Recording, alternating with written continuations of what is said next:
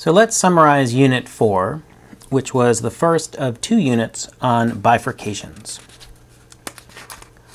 I began by looking at the logistic differential equation. So it looks very similar on the right-hand side to the logistic equation that we iterated, but this is a differential equation.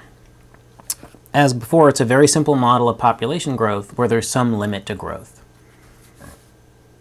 The quantity R is the growth parameter, K is known as the carrying capacity, and the reason for that is that we saw that there was a stable equilibrium at P equals K.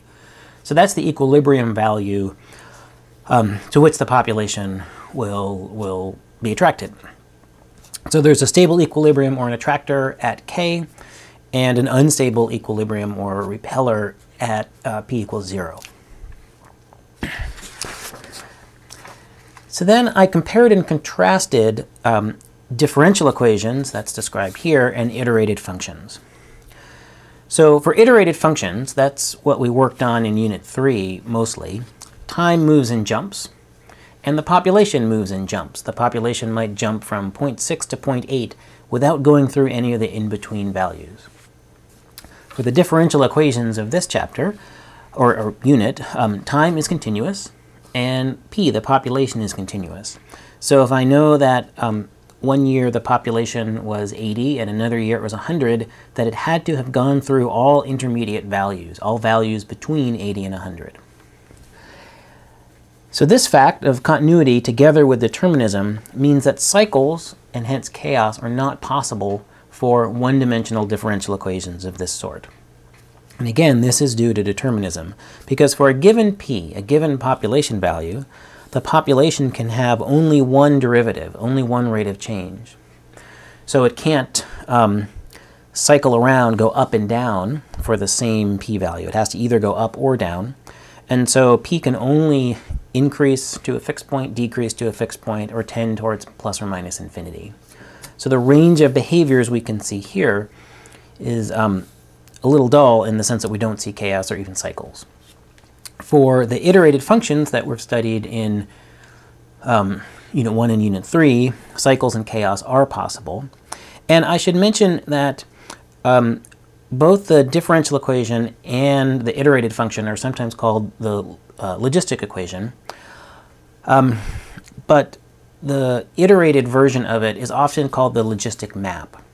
And the picture here is that the function maps the unit interval to the unit interval. It maps the unit interval to itself. So it's a sort of technical sense of the word mapping.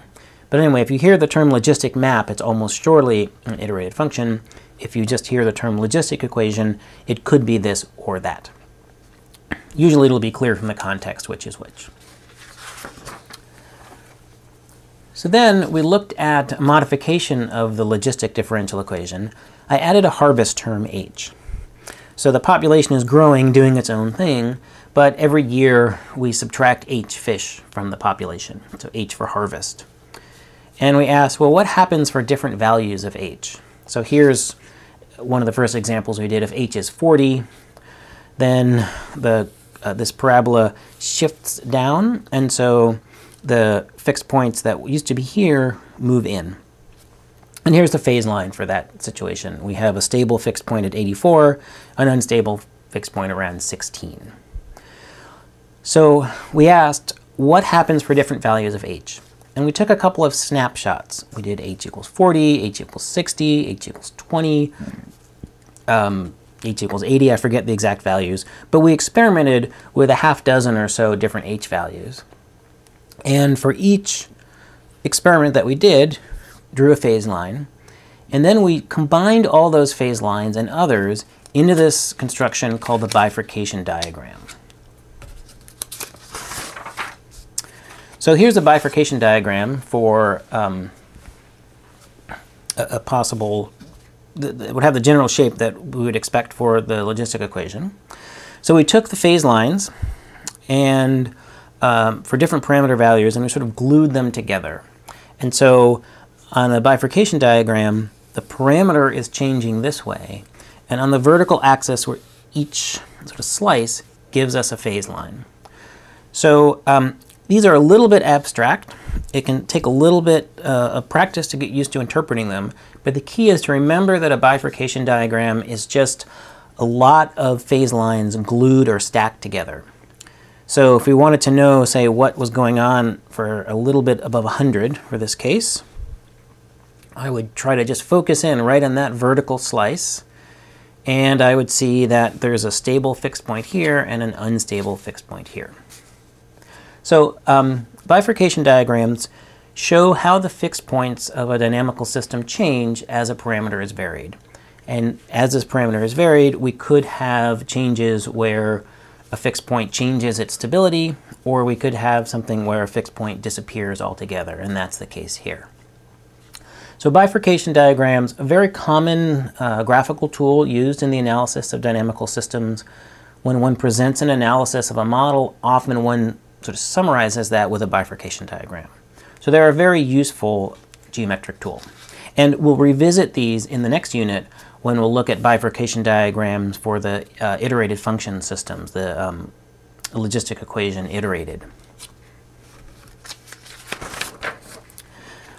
So then we turn from bifurcation diagrams to bifurcations themselves. So a bifurcation is a sudden qualitative change in the behavior of a dynamical system as a parameter is varied. And what I mean by a qualitative change is a change in the number of fixed points and or a change in their stability. So here we have a bifurcation on this diagram like around 200. And so if we're above 200, then we have no fixed points. If we're below 200, we would have two fixed points, one stable, one unstable.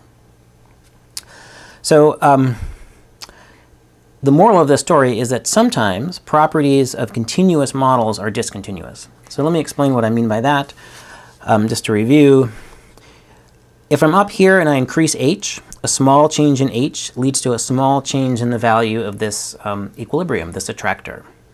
If I'm here and I do a little change in h, a small change in h gives rise to a small change in the equilibrium value. If I'm here, however, and I do a small change in h, I increase h a little bit, so fall off, and this attractor disappears and the population would suddenly crash. There's not any stable populations between these two values. So there's a gap, and if you move this way, there'd be a jump. So most of the time, a small change in your model leads to a small change in the behavior, but sometimes it can lead to a sudden jump. So that's an important realization. That's, I think, the most important realization from this chapter, that continuous models, well-behaved differential equations can sometimes have these sorts of jumps in them. So lastly, I mentioned briefly, and I'll do so again, that there's a nice classification of bifurcations into several different types. This is a little bit beyond the scope of what I want to do in this course. But if you want to dig deeper, the reference I would recommend the most would be Chapter 3 of Strogatz's book. This is I mean, his entire book is great, and this chapter is really nice. It's just sort of like one or two notches more mathematical than what we're doing in this course. Scholarpedia, the URL is here, has a pretty good set of pages on bifurcations. Wikipedia's set of pages are pretty good as well. I think Scholarpedia's might be a little bit more readable.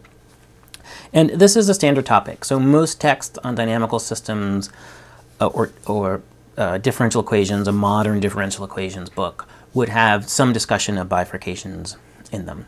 So there are lots of other places that you can go if you want to dig deeper into this phenomena of bifurcations and bifurcation diagrams.